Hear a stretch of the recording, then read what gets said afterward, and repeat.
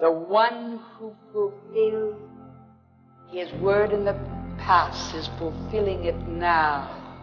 Nations are taking their places, even as God's word said they would, as men on a chessboard. Time is running out. It's getting dark, and it's getting darker and darker and darker. The Bible says that the future holds a tribulation, not just suffering, but a tribulation, such as the world has never known and never will know again. But beloved, right now, he's getting his bride ready. He's getting the church ready. If I could only tell you, I would get down on my knees. I would do it. I don't have the ability. I don't have the ability.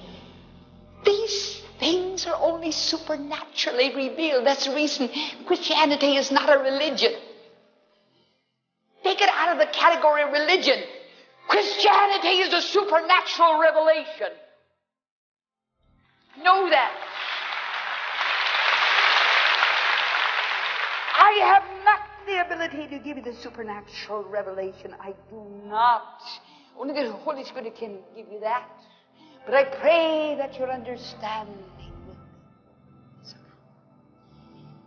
be the hour, to the moment in which we're living.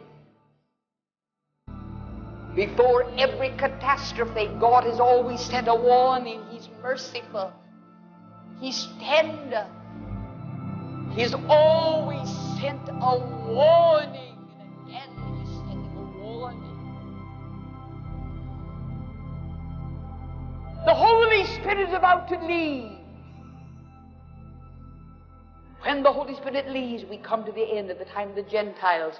We begin the time when God keeps his earthly covenants to an earthly people, and everything is shaping up in the Middle East exactly the way the Word of God said it would.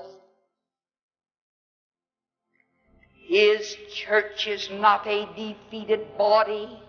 His church will never go out a defeated body. Hear me?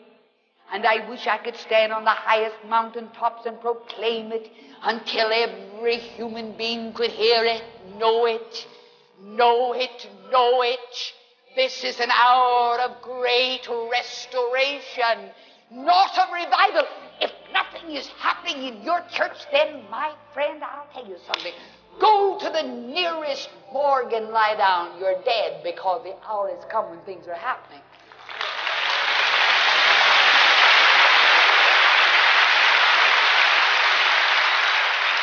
And if you're attending a church where nothing is happening, get out and find one where the action is.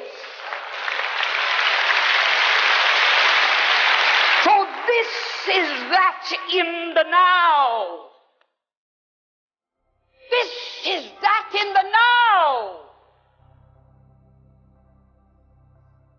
It's alive. The very atmosphere is permeated. He's restoring all the fruits. He's restoring all of the gifts of the Spirit to the church. An hour of great restoration. When the church goes out, beloved, it's going out.